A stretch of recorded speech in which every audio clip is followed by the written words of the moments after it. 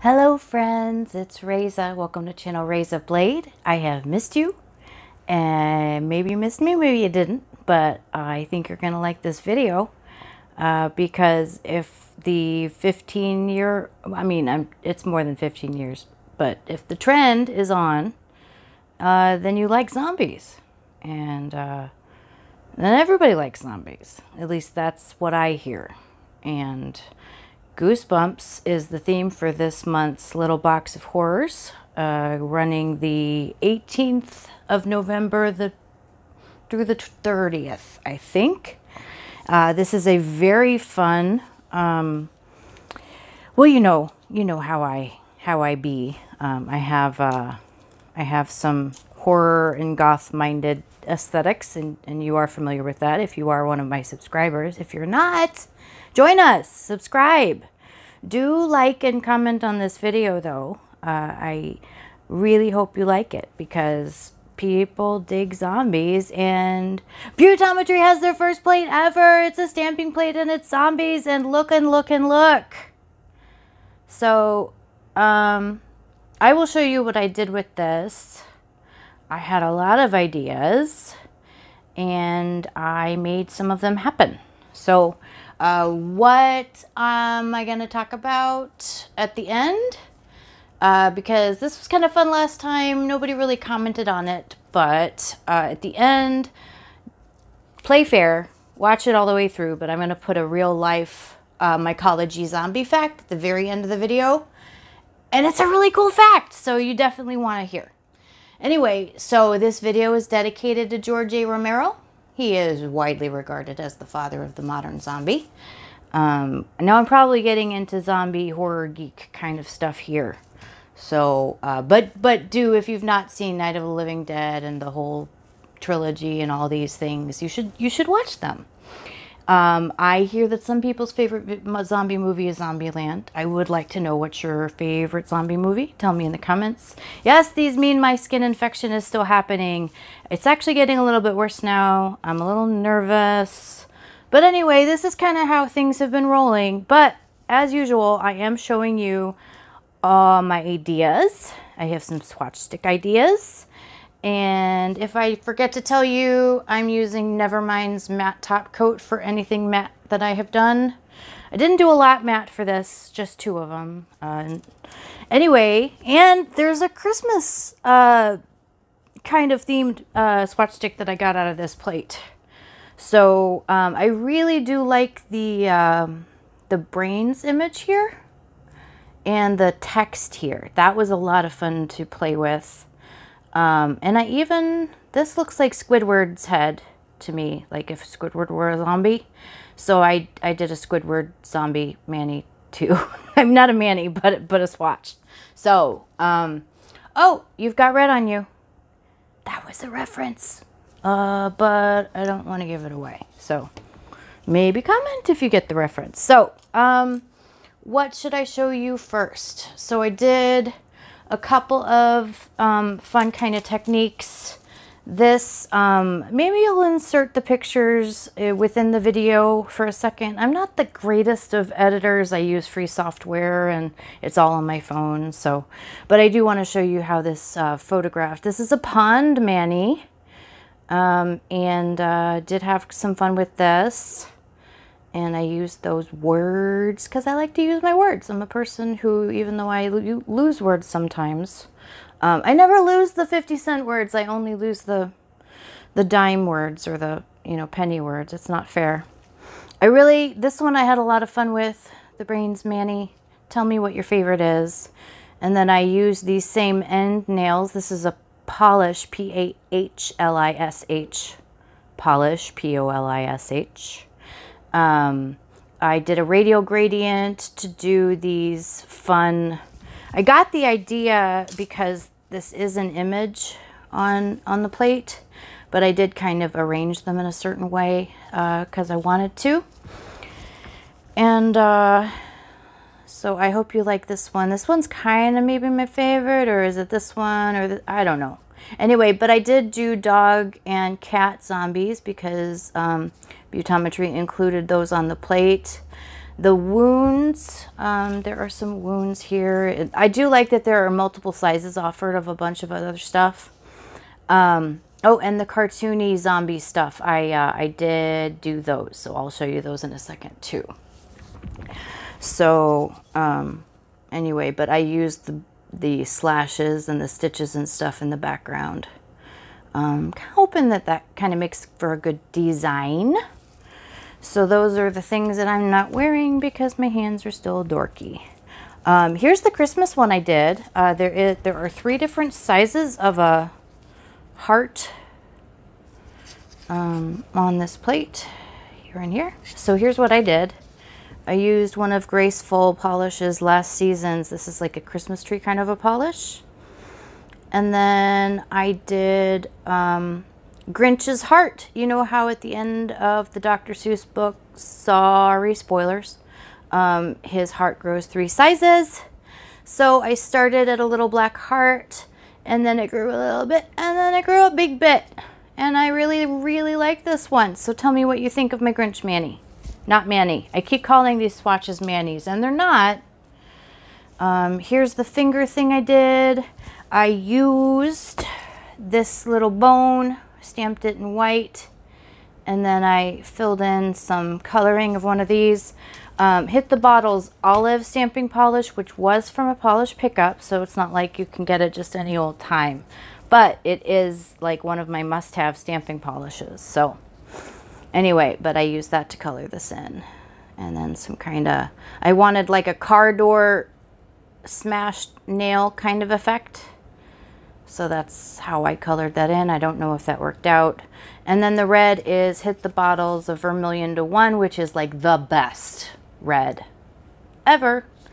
And that's like my favorite like actual color red is this, but my favorite stamping red for like blood and things is definitely a Vermilion to 1. Anyway, I'm getting off track here. This is a fun plate. I mean, especially for their first. I really wish I could have used this, is what I think of kind of as the football jersey effect, zombie kind of look. And then I did want to do one where I had the torso and then like I kind of did the rib bones poking out of it, but I didn't get to, you know, really do that because I ran out of time. I'm actually a day late on this video, but I have had a migraine. Well, you know me. I'm back to daily migraines again, so cross your fingers for me. Have a thought for me, maybe. Anyway, so I wanted to show you. Oh yeah, so this is a radial gradient, which means it's a circle gradient. I started with like kind of an orange in the middle. It really evened out when I did the top coat. That does happen. Very, very forgiving. Gradients and top coat. It's all like they're meant to work together in a big system. It's very awesome. So anyway, I don't know why I keep picking this up. So with these cartoonish kind of zombie faces, what I did was I did kind of a tone on tone thing. This is all me getting more daring with my freehand, including this little.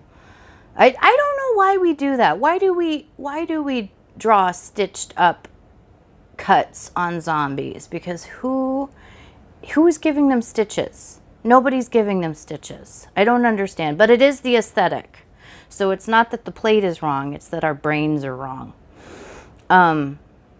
Anyway, so I did this tone on tone thing. And then I did this tone on tone thing. Kind of. I gave him little like dotting tool eyeballs. And then he kind of looks like he's got a boxing, it's not called a grip. What is it called? He's got a, anyway, he's got those teeth protector things in there. That's kind of what he looks like. It's fun.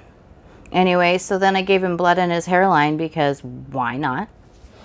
And then I used a speckled polish for this. I don't know if it was especially effective. I gave him a buzz cut, like, was it Michael Douglas in Falling Down? Was this the haircut he had? I don't remember. So what else do I have to tell you? Well, I have to tell you that I forgot to put my notifications on airplane setting, so I hope that nothing interferes with the sound in this video. Sorry about that. Okay, so here's my Squidward zombie. It's really not quite Squidward, but anyway, I did. Oh, and easy way to make blood drops, eye drops, etc., etc. You know, 0 brush. It's my magic. So you put a dot down and then you just drag your brush through in the direction that you want the point to make a point. Anyway, so that's what I did. And there's my zombie guy. I did the dotting tool eyeballs again within the thing. And here's another one. And then I kind of gave him a part. I don't know. These are just ideas, people. These are just ideas. Hi, this is Future Reza. Future Reza is annoyed at past Reza because past Reza forgot to put in the swatches.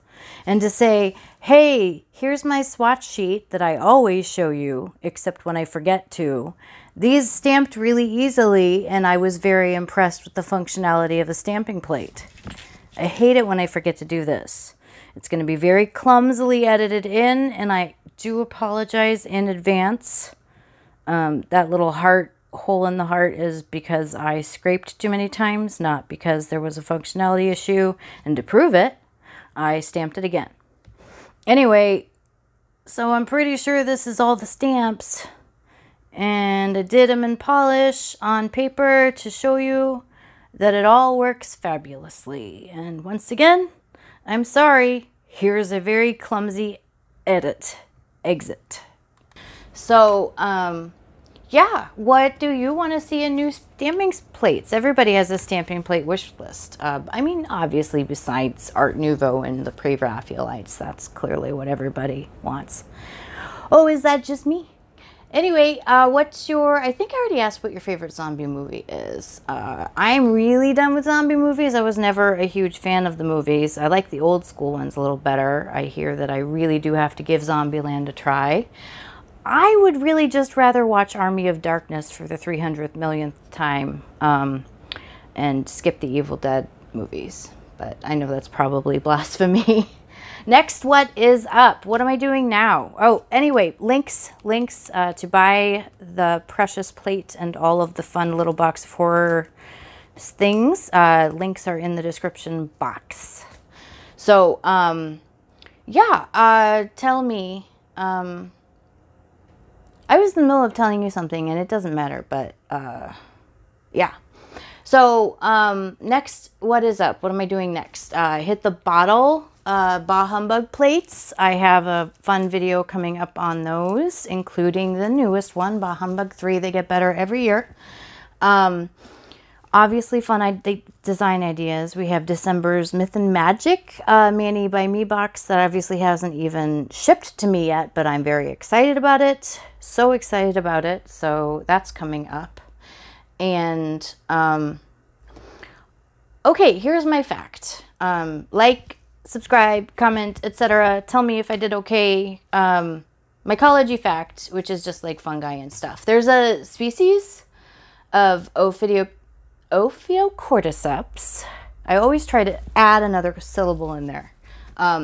It's really a parasitic fungus. It turns ants into zombies. It synchronizes ants. It can make them spontaneously die. And then it sprouts out of their corpses. This is true. This is not wrong. I saw it in several documentaries because that's what I do. I like to watch them at night or whenever. But what is the moral of the story? Never doubt that Mother Nature is metal, by which I mean baller, by which I mean kick butt. Stay away from tetradose toxin, speaking of zombies, and have a great fall family feast fest. Bye-bye.